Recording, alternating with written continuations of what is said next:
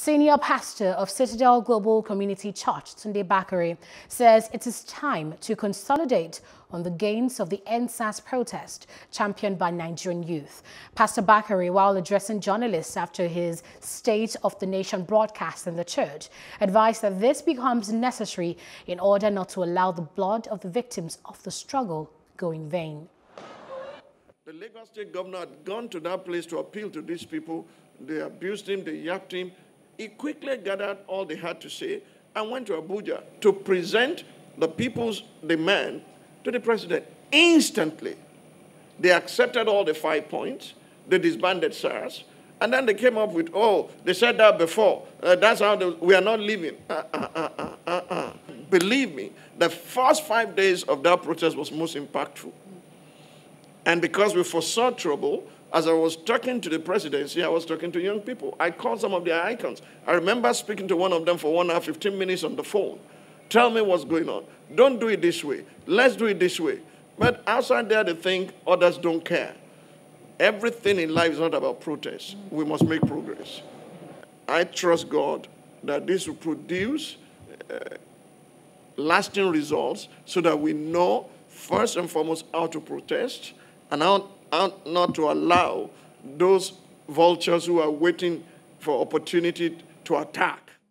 Reacting to the wanton destruction of public infrastructure and some isolated media houses, the clergyman condemned the action in its entirety, warning that the side effect can be counterproductive.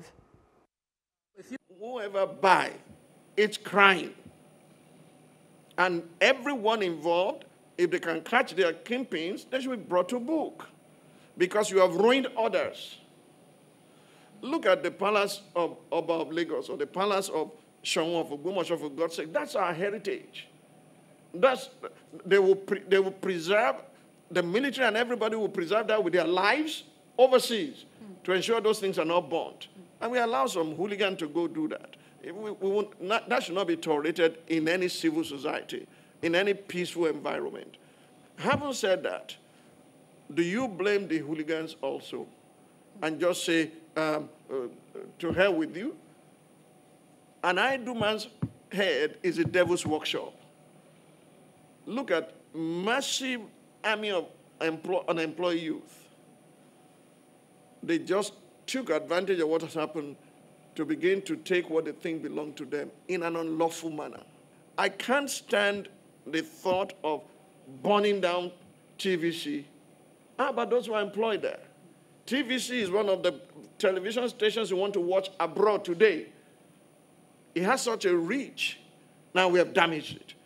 Nation's newspaper, you have damaged the press. There are people benefiting from it day and night. And you know what? The Yoruba say when you throw a stone to the market, it will hit your relation. Maybe somebody who is a burden one of those truants has lost a job now.